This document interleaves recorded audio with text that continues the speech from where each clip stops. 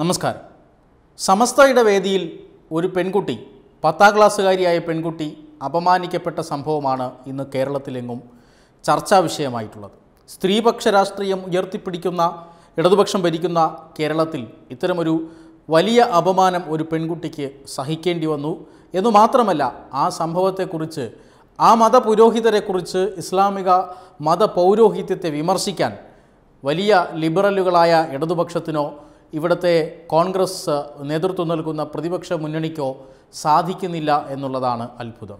ഈ അത്ഭുതം നമ്മുടെ കേരള ഗവർണർ ആരിഫ് മുഹമ്മദ് ഖാൻ തന്നെ ഇന്ന് പങ്കുവച്ചിരിക്കുകയാണ്. വിമാനത്താവളത്തിൽ ഇന്ന് അദ്ദേഹം വാർത്താലേഖകരുമായി സംവദിച്ചിരുന്നു. അദ്ദേഹം പറയുന്ന ഒരു പ്രധാനപ്പെട്ട പോയിൻ്റ് ഇതാണ്. ഹിജാബ് വിഷയമുണ്ടായപ്പോൾ അന്നും അദ്ദേഹം പ്രതികരിച്ചിരുന്നു. അന്ന് അദ്ദേഹം പറഞ്ഞത്, ഈ പൊതു ഇടങ്ങളിൽ ഹിജാബ് ധരിക്കാനുള്ള അവകാശത്തിന് വേണ്ടിയാണ് ഇസ്ലാമിസ്റ്റുകൾ, ഇസ്ലാമിക തീവ്രവാദികൾ സമരം ചെയ്യുന്നത് എന്നായിരുന്നു നമ്മുടെ ധാരണ. പക്ഷേ ഗവർണർ ആരിഫ് മുഹമ്മദ് ഖാൻ അന്ന് തന്നെ പറഞ്ഞിരുന്നത്, ഇവരുടെ ലക്ഷ്യം ഹിജാബ് മാത്രമല്ല. ഹിജാബ് ധരിക്കാൻ അനുവാദം കൊടുത്തതുകൊണ്ടൊന്നും ഇവരുടെ ആവശ്യം ഒതുങ്ങില്ല. ഇവരുടെ ആവശ്യം സ്ത്രീകളെ ഒരു മൂലയ്ക്കിരുത്തുകയാണ്, അവരുടെ വിദ്യാഭ്യാസ അവസരങ്ങൾ ഇല്ലാതാക്കുകയാണ്, അവരുടെ തൊഴിലവസരങ്ങൾ ഇല്ലാതാക്കുകയാണ്. അതിനുശേഷം പുരുഷാധിപത്യമുള്ള ഒരു മതപൗരോഹിത്യത്തിന് അമിതമായ പ്രാധാന്യവും നേതൃത്വവും ലഭിക്കുന്ന ഒരു സമൂഹത്തെ സൃഷ്ടിക്കുക എന്നുള്ളതാണ്. നമ്മുടെ സമൂഹത്തിൻ്റെ പുരോഗതി, ശാസ്ത്ര സാങ്കേതിക മേഖലയിലേക്കുള്ള പുരോഗതിയെ തടസ്സപ്പെടുത്തുന്ന ഒരു ജനതതിയെ സൃഷ്ടിക്കുക എന്നുള്ളതാണ് ഇത്തരം മത തീവ്രവാദികളുടെ ഉദ്ദേശം. അത് കേരള ഗവർണർ ആരിഫ് മുഹമ്മദ് ഖാൻ കർണാടകയിൽ ഹിജാബ് സമരം നടക്കുന്ന വേളയിലെ കേരളത്തിലെ മാധ്യമപ്രവർത്തകരോട് പറഞ്ഞിരുന്നതാണ്. ഇന്ന് അദ്ദേഹം പറഞ്ഞത് സത്യമാകുന്നത് അദ്ദേഹം തന്നെ ഇന്നത്തെ വാർത്താ സമ്മേളനത്തിൽ അദ്ദേഹം വിമാനത്താവളത്തിൽ വെച്ച് വാർത്താലേഖകരെ കണ്ടപ്പോൾ പറയുകയുണ്ടായി. Make an investigative story, and if you come with evidence, everybody will be forced to take action. So the silence of all the youth organizers, the youth league, the I'm talking about everybody. I have already said, I'm not talking just about political leadership. I'm saying generally all kind of leadership, social leadership, economic leadership, all leadership. Nobody should. I consider it a sin to remain silent when your daughters are being humiliated. They are being insulted. A young girl, very talented. She has done so well in the examinations. She has been chosen to receive an award. And this is the way you will treat her. This is the way you want to treat her. And the society will accept it, will tolerate it. That is the main question today. ഞാൻ അന്നേ പറഞ്ഞിരുന്നതാണല്ലോ, ഈ ഹിജാബ് ധരിക്കുക അല്ലെങ്കിൽ ഹിജാബിന് വേണ്ടിയല്ല, ഹിജാബിൽ മാത്രം ഒതുങ്ങുന്ന ആവശ്യമല്ല ഇവരുടേത് എന്നതാണ്. ഇന്ന് ഹിജാബ് ധരിക്കാനുള്ള അവകാശത്തിന് വേണ്ടി അവർ സമരം ചെയ്യുന്നു. ഹിജാബ് ധരിക്കാനുള്ള അവകാശം എല്ലാവർക്കുമുണ്ട്.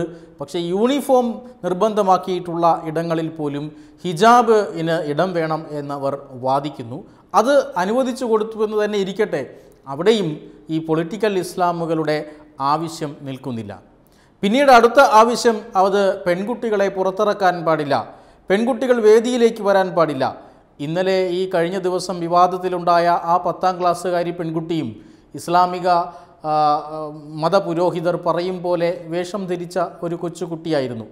ആ കുട്ടി ഹിജാബ് ഉപയോഗിച്ചിരുന്നു, ദേഹം മുഴുവൻ മറയ്ക്കുന്ന പർദ്ദ ഉപയോഗിച്ചിരുന്നു.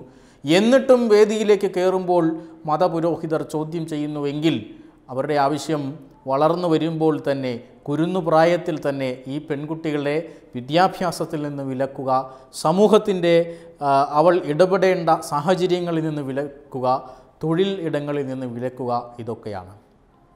അതാണ് ഇന്ന് ആരിഫ് മുഹമ്മദ് ഖാൻ പറയുന്നത്. ഇത്രയും വലിയ പിന്തിരിപ്പൻ നയം ഈ കേരളത്തിൽ പ്രബലമാകുമ്പോഴും, അത് പലപ്പോഴും നമ്മുടെ കുട്ടികൾക്കുമേൽ അവർ പ്രയോഗിക്കുമ്പോഴും കേരളത്തിലെ പൊതുസമൂഹം നമ്പർ 1 കേരളം എന്നറിയപ്പെടുന്ന, സാക്ഷരതയിൽ 1ാം സ്ഥാനത്തുള്ള, വിവരവും വിദ്യാഭ്യാസവും ഉണ്ട് എന്ന് സ്വയം അഹങ്കരിക്കുന്ന ഈ കേരളത്തിലെ ജനതയുടെ ഭാഗത്തു നിന്നും പ്രതികരണങ്ങൾ ഉണ്ടാകുന്നില്ല എന്നതാണ് ഗവർണർ പറഞ്ഞ രണ്ടാമത്തെ പോയിൻ്റ്. അതായത് ഈ പ്രതികരണങ്ങൾ വരേണ്ടത് ഇവിടുത്തെ സാംസ്കാരിക സംഘടനകളിൽ നിന്ന്, സാംസ്കാരിക നായകന്മാരിൽ നിന്ന്, രാഷ്ട്രീയ പാർട്ടികളിൽ നിന്നും, യുവജന സംഘടനകളിൽ നിന്നും.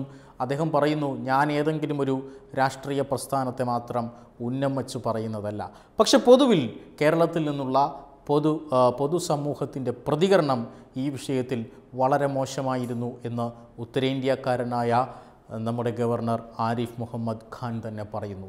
ഇതൊക്കെ സമൂഹത്തിൽ വച്ചു പൊറുപ്പിക്കേണ്ട കാര്യങ്ങളല്ല, അത് സമൂഹത്തിൽ നിരുത്സാഹപ്പെടുത്തേണ്ട കാര്യങ്ങളാണ്. പക്ഷേ കിട്ടാവുന്ന സംഘടിത വോട്ടിന് വേണ്ടി മാത്രം, അല്ലെങ്കിൽ സ്വന്തം രാഷ്ട്രീയ പാർട്ടിയിൽ നിന്നും സ്വന്തം രാഷ്ട്രീയ മുന്നണിയിൽ നിന്നും വിട്ടുപോയേക്കാവുന്ന വോട്ടുകളെ ഭയന്ന് സമൂഹത്തിൽ വർഗീയവാദി എന്ന് മുദ്രകുത്തിയേക്കാം നാളെ അത്തരത്തിൽ എൻ്റെ കൃതികൾക്ക്, എൻ്റെ എഴുത്തുകൾക്ക്, എൻ്റെ സാഹിത്യ സൃഷ്ടികൾക്ക് ഇതിൻ്റെ പേരിൽ ഒരു അവാർഡ് ലഭിച്ചില്ലെങ്കിലോ എന്ന് ഭയപ്പെട്ട് ഭീരുക്കളായി മാളത്തിലൊളിച്ചിരിക്കുന്ന സാഹിത്യകാരന്മാരെയും സാംസ്കാരിക നായകന്മാരെയും ഉൾപ്പെടെയാണ് ഇന്ന് ഗവർണർ ആരിഫ് മുഹമ്മദ് ഖാൻ വെളിച്ചത്തു കൊണ്ടുവന്നിരിക്കുന്നത്.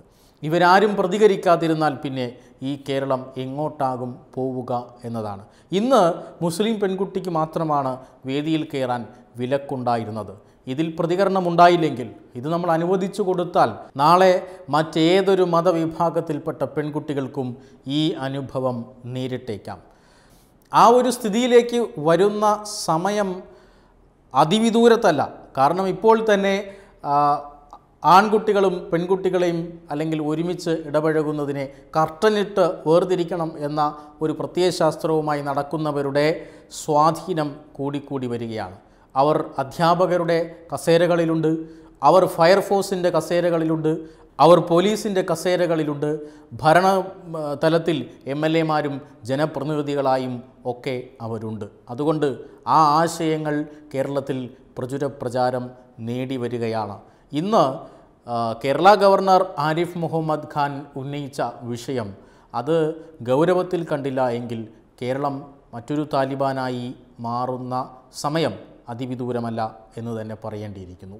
Web desk Tatwamayi news.